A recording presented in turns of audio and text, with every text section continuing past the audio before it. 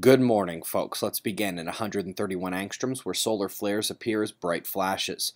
We have none. A small C flare center frame was about all we got, and the Earth facing quiet wins another day. FYI, the little skip you'll see in today's solar images is a slight data dropout for HelioViewer, but our other resources do let us know that nothing happened during that time. The southern bunch of umbral magnetic fields here and the sunspot plasma flows indicate a new active region has entered the playing field. Eyes on the southeast. In 211 angstroms, we find our northern coronal hole still turning in. Look at how the open IMF clears the particles in the corona, that's the solar atmosphere, so that it is emptier than the surrounding areas. Let's come to spaceweathernews.com and check out the last day of our star in 193 angstroms.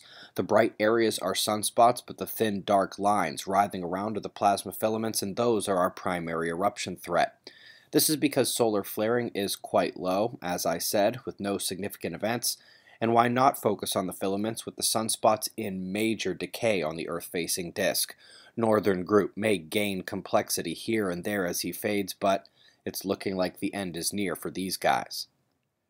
In the solar wind, we saw one last speed ramp in yellow there, but now the stream begins waning and magnetic instability at Earth should be lower today. Let's come to do a full solar sphere analysis using the Stonyhurst heliographic wrapped around the ball. 0 degrees is the Earth-facing position, and you can see our dying sunspots and the thin dark plasma filament facing Earth today. As we turn, the limb bright areas are those new sunspots we just mentioned earlier, especially on the south. Bit of a transequatorial coronal hole on the far side, and coming back around we see the recently departed spots, and back to 0. Top quake of interest until the last couple of hours was a 4.9 that struck off the coast of Oregon. It's above average. But just this morning, however, southern Alaska took a magnitude 6.4. You may remember last night on Twitter our concern was for the OLR at the U.S. West Coast, but it did not extend up north that far. Top news includes a super cool story about tardigrades, the little creatures that survived space conditions in 2007, survived a 9-year freeze, and now a 30-year freeze after being yanked from Antarctica.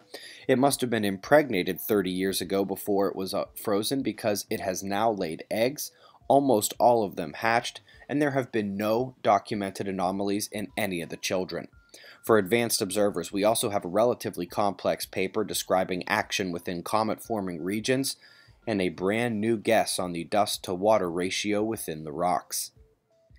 Well, folks, that is a winter storm. Hurricane-force winds, records slain, travel bans, crashes, and death. All part of the last 48 hours in the east. This video was taken by our buddy Nem, an observer outside Baltimore, where some of the worst storm effects were felt. More than a dozen people have died as all-time snow records near at least 3 major airports have been shattered. Some areas actually got more than 3 feet of snow. Winds topped out at 85 miles per hour, and we've also had record flooding and high water across multiple areas due to rain, runoff, and storm surging.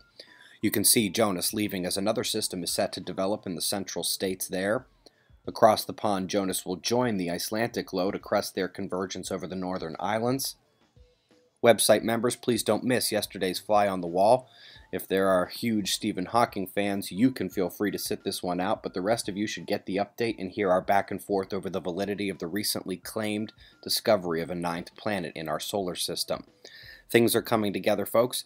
Picked up some great looking stuff from our sponsor Minuteman Press yesterday. Still got discounts for students, seniors, and military. Head over to spaceweathernews.com/OTF to read the details and grab your tickets. Just 6 days away. We've got that same pressure run down under in South America and in the northern Pacific, followed by shots of our star to close. It's 6:15 a.m. Eastern Time, and that's the news. Eyes open. No fear. Be safe, everyone.